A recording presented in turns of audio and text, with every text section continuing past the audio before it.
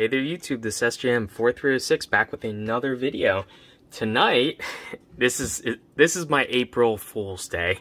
No pranks unfortunately this year. I've just been swamped. I've been too busy. But yeah. So instead of a prank, I'll give you guys a treat. My coworker, her son has an Oculus Quest. I have an Oculus Quest. He has been having trouble with the joysticks on his. So actually, this guy is already fixed. I need to clean it pretty thoroughly. But yeah, this is fixed. I just verified that it works. I did this off camera just to make sure I didn't destroy it, because this is not my property. And I'm doing it for a friend, so I want to absolutely make sure that I did not botch this up. So I just tested this on my Quest, and the joystick works. The replacement was a success. All the buttons work. So now I'm going through it for the camera. So I have a little bit of experience, and she was... So the story is they bought this kit, and it has replacement joysticks and whatnot, and it comes with the tools and all that jazz. And he was going to try it himself, and it sounds like he doesn't have like a super lot of experience in, like, you know, repair, take apart, that kind of stuff. So it ends up being that this was definitely a smart choice. This is not a beginner repair. Let me repeat that. You have to be actually really dexterous and have like very precise hands, and like be very knowledgeable about like how things come apart and go together, because this is actually like there's many different layers. This is an onion of a repair. But anyway, we're just going to start by opening the battery cover, and first step is actually peeling off this sticker. I will not bore you. This took me actually quite a long amount of time. I had to actually use tweezers, because you can't just easily reach your finger in there. So I'm going to peel this back. There's actually one screw here, and then there's two inside here. So I'm going to get this peeled off just enough to gain access to those screws. I'm not going to take it off totally, because we're going to stick that back down after we're done. So let me get to that point, and I won't bore you guys. So give me one sec. This is already off to a good start. I tore the sticker. That's not that big of a deal, honestly. I'll just put a little tape over that. That'll be fine. But yeah, the first one already went smoother. Hopefully, this isn't one of those nightmare teardowns. So yeah, anyway, we got 3 screws here. You can see, interestingly enough, there's actually a programming port. That's how they flash the firmware on the controllers in the factory before they put the stickers on. So all these screws so far are the same length, so I'm just going to pull them together. That's not the case once we start getting inside, unfortunately, though.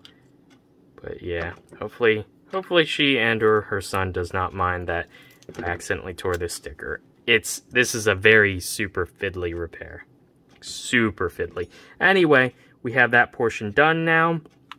Next up is you actually are going to need a spudger of some sort. You need to get underneath this plastic disc, and you're not going to torque it up completely. You're not going to try to, you know, pry it up from just one edge. You want to go around the edge, and there's both adhesive and little plastic pegs that friction fit. And so what we're going to do is just keep going around until we can just evenly raise this disc up until, you know, all the pegs are loose. So it's easiest to just sort of start in one of the corners, and you have to kind of get in between. So for starters, it might help to get something kind of a bit pointy. Yeah, get your finger in there, fingernail, just to make sure it doesn't go back shut. And we're just, there we go. I got one clip up, and then just sort of working my way around.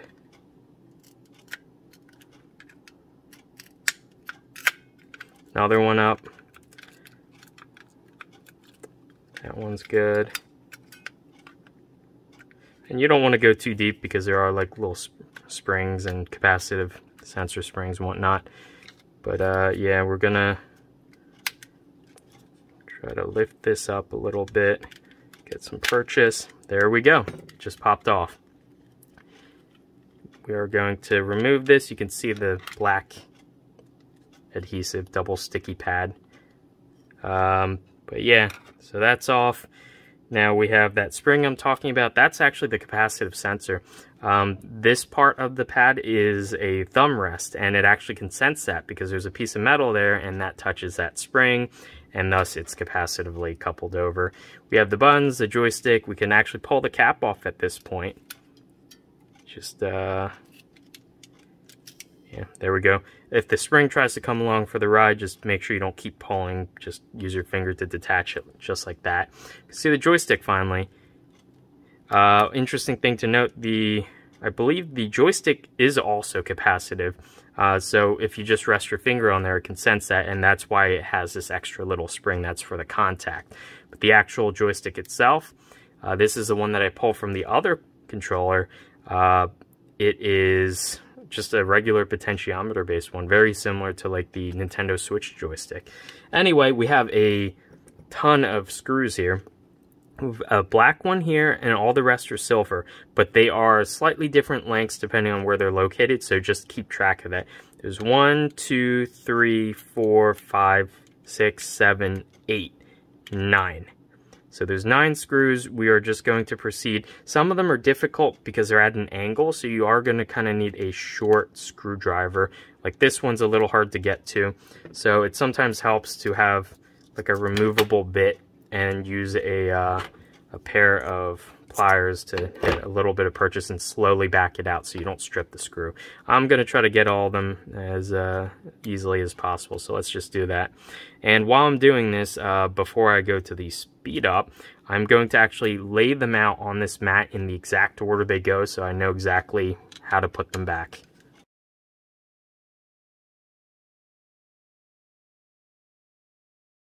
Okay, that was a bit of a pain, and so to note, the screw that goes here is the black one, as it's magnetized. The one that goes down here is this other long one.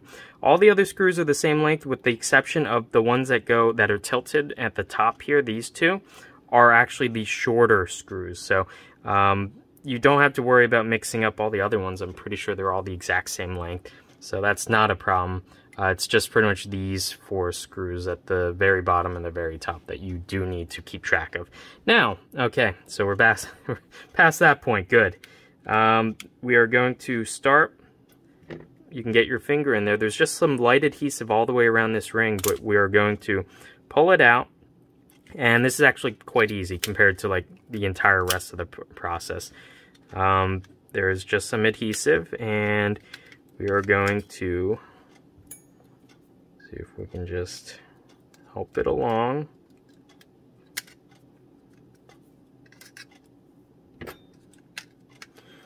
And when you get to the end, it's a little bit trickier. There's a little tab in there. You can see, let me put it back in. This little white tab, that you just need to kind of wiggle and it'll pop out of that hole. And then you can get most of it off. The bottom is actually kind of tucked into the plastic there. You are going to have to like wiggle it a little bit. And you'll notice that now this whole part is kind of loosey-goosey and separating from the actual handle grip part. The reason why this is seemingly stuck is there's actually like a little loop. And you're going to have to wiggle that free, just very carefully. Never force anything, you can break the plastics. That's no bueno. But, yeah, let's see. There we go. So it's a little bit annoying because this little screw post actually goes into that hole, so you have to kind of wiggle it while pulling this, try to pull it outwards, upwards towards the camera. Once it clears, don't put too much force into it, but once it clears, it'll just pop right off. So we're going to set that aside. So now we have the rest of this ring, which is actually rather interesting. All these little gray bits are like light foam blockers. The insides of those are actually IR LEDs, and that's how the Oculus cameras track the position, the exact position of this controller. You see this really complex flat flex cable that connects all those. That's very interesting. Here you can see the wireless antenna. That's pretty cool as well. You can see some hair in here. And the white LED is on top there. That is a absolutely tiny, that looks like a 0402 package LED. The IR LEDs are much larger. Those are probably 0805s, they look like, or maybe 0603s. I don't know. Anyway, yeah. So, we are to the part where a lot of people break the controller while in this process, which is making me a little nervous, but we'll get through this. So, you need to pull out this. Don't yank it out right now. Just get it separated like this.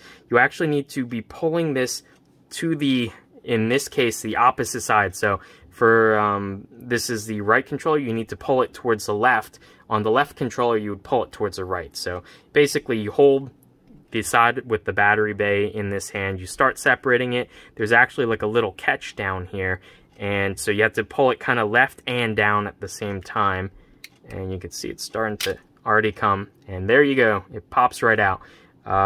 And that's pretty much that, so we can set that aside. So there's this flex ribbon cable that goes to the main body to here. This is a second part where a lot of people end up killing the controllers. There's a complex way, well, I actually don't know exactly. The video that I watched doesn't show how to remove this part of the grip. If you remove this part of the grip, the next part is much easier. But I'm lazy and I kind of like a challenge. So deeply buried in there, I don't know if you can see, there is a ZIF connector with the other end of this ribbon. This ribbon snakes its way all the way down there and into the body. And that's what connects this entire top half of the controller to this part. And so we're going to need to actually disconnect that connector. So let's see if I can even see it. Yeah, I can just about see it. So the latch, I'm going to take some tweezers. Obviously there's no battery inserted. Otherwise there'd be a risk of shorting. I'm going to lift the ZIF connector. I'm going to go in from here and just nudge that very carefully. Don't poke because these tweezers are sharp and you can easily tear that connector. I just gave it a little love poke just to get that connector partially unseated so that when I pull this out, it doesn't rip that connector. If you rip that connector, I don't even know if you can buy replacement ones. You might have to just buy a whole new controller. Anyway, so the next part is we actually need to remove this handle. There are little teeth and moldings that this screw post kind of sits in, and there's a couple other different places that also kind of slot in there, like here, and then like there's some screw posts here and going through here. So it's just a game of wiggling now, and you can see I just unhooked it right there.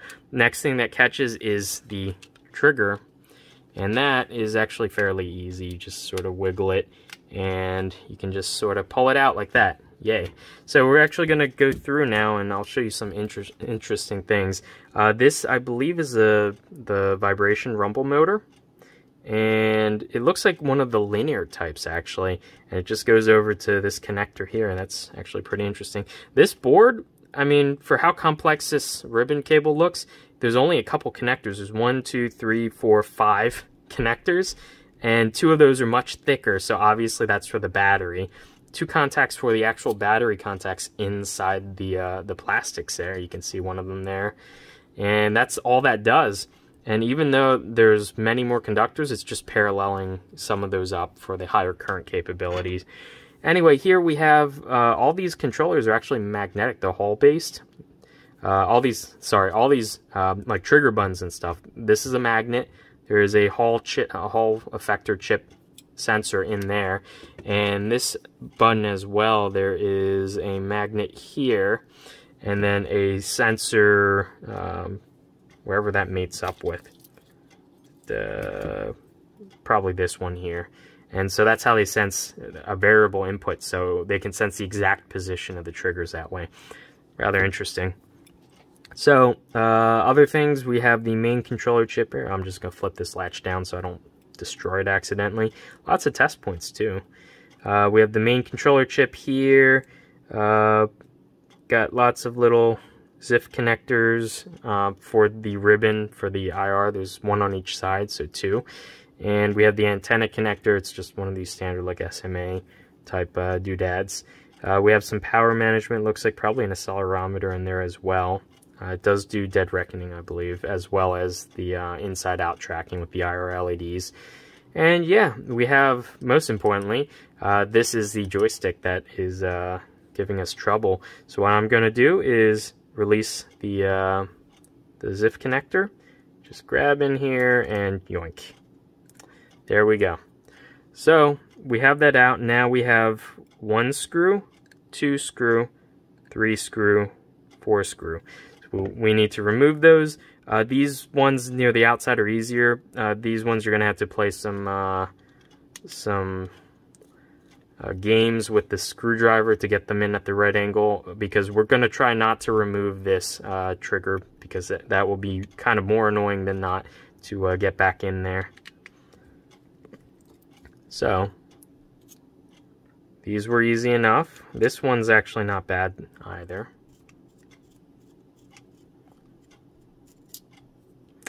Stuck to the magnet. And this last one, we kind of have to get at an angle and just go slow so you don't strip any screw heads. Luckily they're all Torx, so they're not as likely to strip out as if they chose like Phillips or something else. But yeah, got all of them out without too much trouble. This is all loosey-goosey now. I'm gonna lift this slightly enough to actually just yoink this joystick out. Now it'll come with the capacitive touch sensor spring. We actually need to separate that out and stick that onto the new joystick. So I'm just gonna plop that down there. You can see the old joystick here. Yeah, the new one. Let's just do a comparison. The new one obviously is different. It has black plastic here, and the ribbon flex is actually, you know, the standard flex kind of goldish color. And the original stick has these little wings on the flex cable. The new one doesn't, oddly enough. And the original one has, it looks like carbonized pads. This is gold plated on the replacement, you can see there. And yeah, the back looks a little different as well. You can see that. But yeah, we're just going to grab this. It goes in this way with the ribbon facing that away. We're going to stick this back on. There are little fingers that can grab onto either side of the screw ears. And we're just going to plop it down. Now the little ears have to go under the PCB, just so that you know, but the ribbon has to go on top of the PCB. So once again, it's going to take a little finagling, because nothing can ever be simple.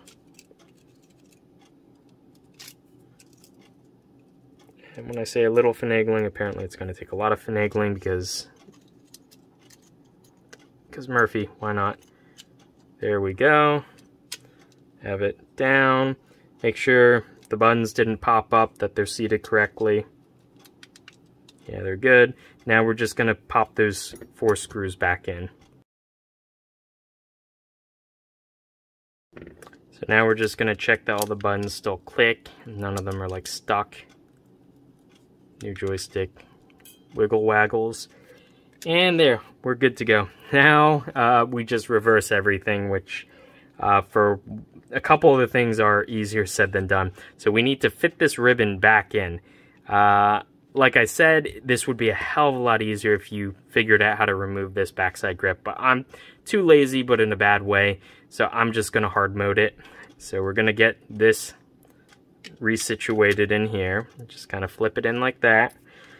And this part is hell. We're going to make sure that this latches up, that the ribbon fits into, and I am going to play a game of I Hate My Life. So we're going to get this mostly fitted into the mating screw post here, and get this kind of lined up, but not exactly all the way. And with my tweezers, I'm going to grab it and start feeding it into that ZIF connector. I know this is really hard to see. I'm sorry. There's no easy way. Once you can get most of the way in, just force the this post back in flush, and now the connector will be actually pushed in automatically just because of how it's located. And I'm going to flip down this locking bar, if I can. And there we go. I made it look really easy. I did this once before, exactly one time before, but I was able to do it. So anyway, I think that's like pretty much the hardest part done now. Next, so kind of annoyingly, we need to get this through around this post here and kind of situated up in there, which is on the other controller when I did it, it was a pain. Hopefully with a little extra practice. Yeah, I just did it.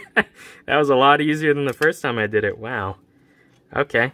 Now we are going to just reverse, putting this back together, which was just pretty much a rule of thumb wiggle waggle. Just wiggle pieces of plastic a little bit and they just slid back into place. Okay, that was easy. So now we can put on the thumbstick. There's a little flat in the plastic you might be able to see, and the joystick is flat on the top and the bottom. If it doesn't fit, you might have to wiggle the joystick a little bit, but it should fit on really easily because it really only goes on in two directions because of those two flat spots. Now we're going to situate the touch pad, which is like that little circle of black, different texture plastic, on this spring and stick the joystick through this hole. And, oh, why am I doing this? I have to screw in all the screws first.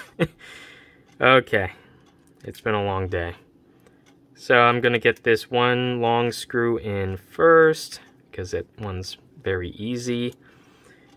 I'm going to, actually, let me think about this.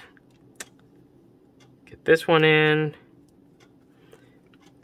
And before I get too much further, so those two longer screws are actually what screw into this bottom point and these 2 points here.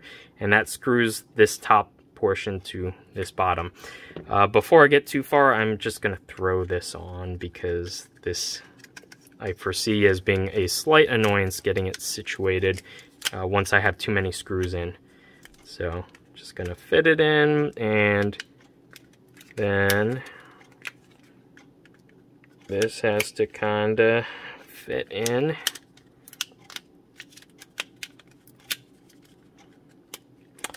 Oh, opposite way. So you need to get the part with the key, the little piece of plastic, in first, and then work around in the other direction. There you go. See, when you take apart and put things together in the right order, it goes together much easier than when you try to do it in the wrong order. So yeah, why do I keep trying to put that piece back in? Now I need to get all the screws in. Okay.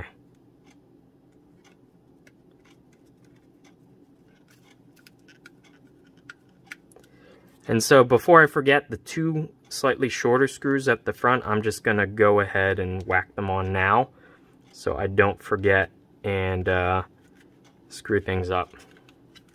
Pun intended.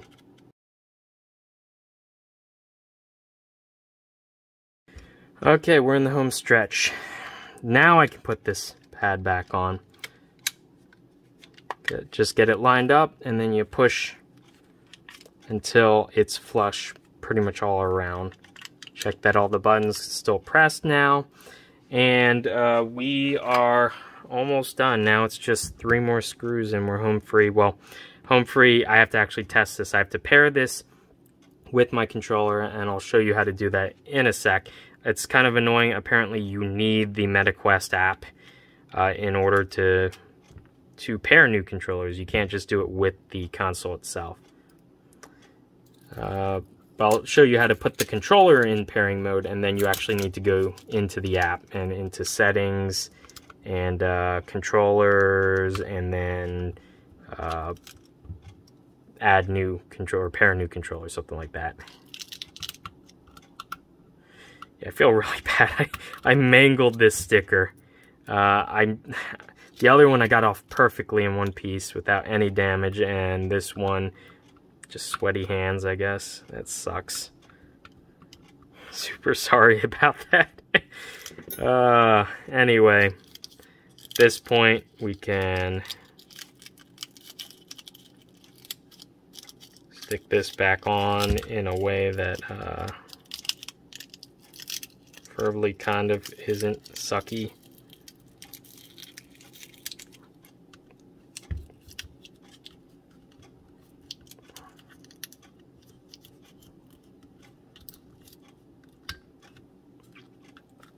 Yeah, I'm probably just going to throw a thin piece of tape around on here just to make sure that at least doesn't pop up. I'm going to grab the battery, and here's the power test. Make sure that this did not blow up. We can press this. It does turn on, so that's a good sign. Okay, so to put it into pairing mode, you press and hold, I believe it's like these two buttons. And you have to hold it for a couple seconds while you are in the app, telling it to pair it to a new device. So I'm just gonna go here. I already paired this, so that works. So from the home screen of the app, menu, devices, controllers, pair new controller. This is the right. Now I press and hold these two, and it just rumbled like 3 times, and it's beeping or blinking. Okay, so I had to do it again. I had to open the app and close it and open it. It's a bug probably. And I did the exact same process, and the blinking light stopped and it rumbled for like 2 seconds, and then now we're good. Now I have it paired.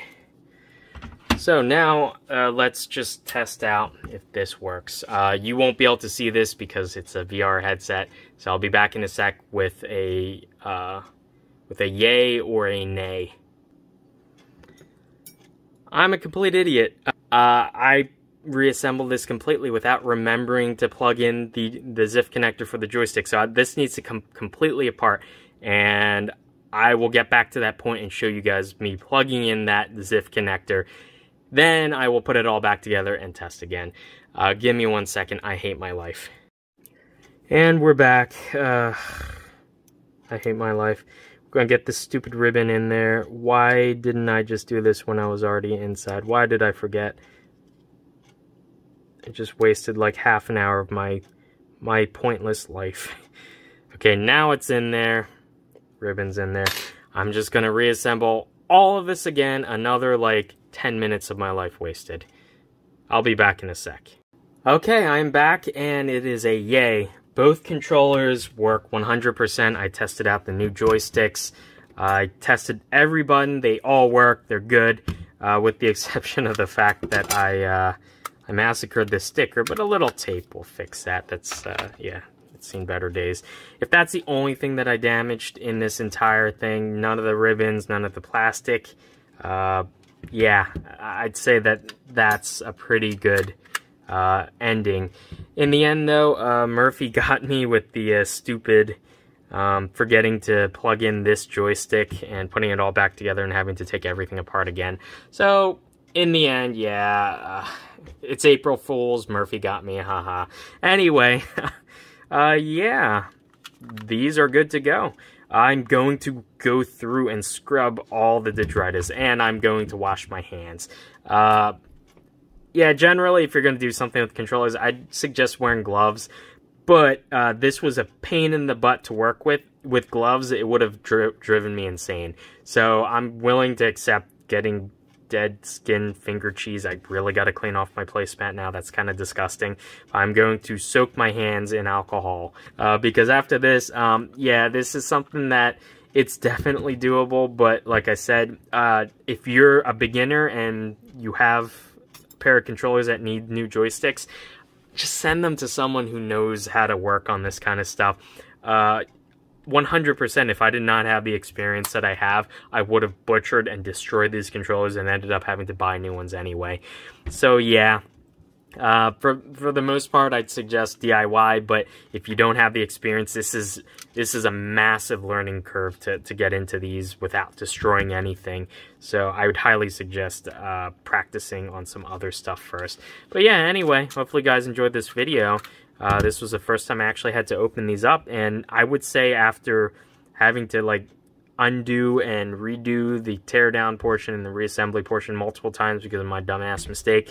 I can pretty safely say that I am a pro at this now, and yeah, I have no fears. If I ever need to replace the joysticks on mine, I absolutely could do it. It's actually definitely doable for someone with a little bit of repair skills.